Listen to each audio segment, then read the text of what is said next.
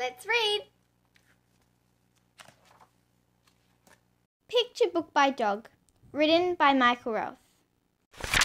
Hello, my name is Dog, and I made you this book. I'd like to share my story. Won't you have a look? I was lost before we met. On my own I roamed around, hungry, wet and searching for the home I never found. Some caring people picked me up and took me somewhere dry. They washed and groomed me, gave me food, but sometimes I'd still cry. Even though the place was full, I often felt alone. I dreamed I had a special friend. I wished I had a home. The day you opened up my cage, I first thought, could it be?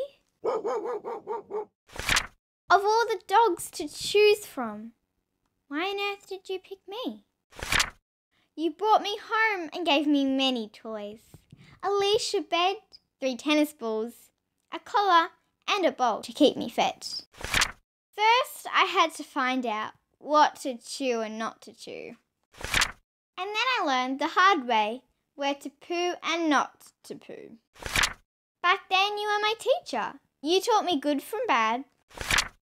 We snuggled, played, explored the world.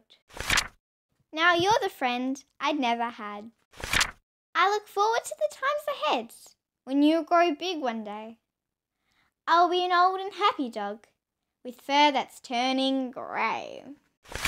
We'll remember all our favourite times, and I think we'll both agree that the reason life has been so sweet is because we are family.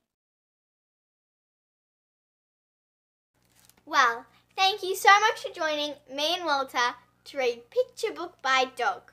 We hope you enjoyed it, and if you'd like to read this book yourself, you can click on the link in the description and buy it. See ya! Thank you so much for joining me to read today.